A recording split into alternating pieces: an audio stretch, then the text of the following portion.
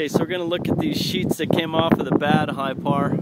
That one there, the one that cracked. So that side up top is the south side, and I've got them laid down here. This is actually the northwest side, the high piece. You can see it's fairly thick, fairly stable. It hasn't delaminated at all. The next piece was below it on the low side, and this one has delaminated quite a bit. It's actually split into two sheets, and it's quite thinner. This one's about 1/4 inch in thickness, and the one that was above it was about 1/2 inch in thickness.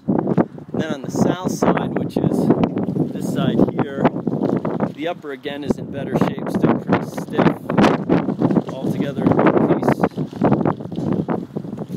Whereas the bottom, lots of delamination, split into two sheets, and it was cracking.